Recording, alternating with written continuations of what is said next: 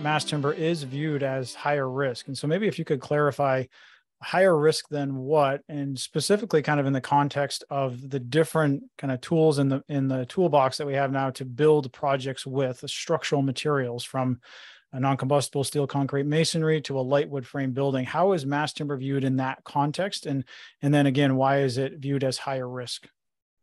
From our perspective, as I mentioned, we do decouple the thought process from a light wood frame, a 2x2 or a 2x4 to a pre-engineered wood product. It's different, but it's still combustible. However, the combustibility qualities do vary considerably. The concern is that we don't want to also turn people off to thinking that it's not combustible, or that it's wood, it's still combustible. But right. The key piece is it has a different combustibility quality compared to light wood frame.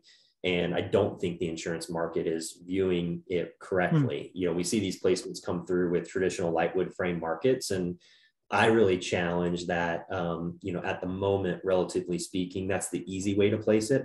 Those are the markets that are going to take it, but they write it like a light wood frame project. In actuality, you need to be understanding that there are differences, and that, it should be, from a pricing perspective, cheaper than a 2x2 or a 2x4, but it's all relative. So at its core, it is a wood product, so thereby combustible. However, I think it's important to understand the differences between light wood frame and mass timber, and that, there are different qualities inherent to a pre-engineered wood product, as well as the intentionality that goes into these projects that do decouple it from light wood frame. Testings continue to exhibit that. And so I think that kind of rationale and understanding and willingness to look into that pieces of information, I think, are critical.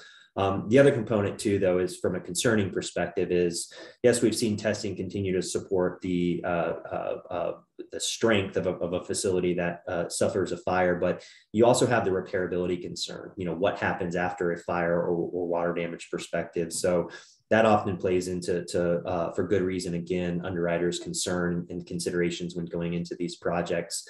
But again, we do feel that the exposure is different from a light wood frame perspective, and in many ways, improvements from that standpoint. However, not enough to call it anything other than what we call it, and that would be a mass timber facility, not anything associated with non-combustible type of construction.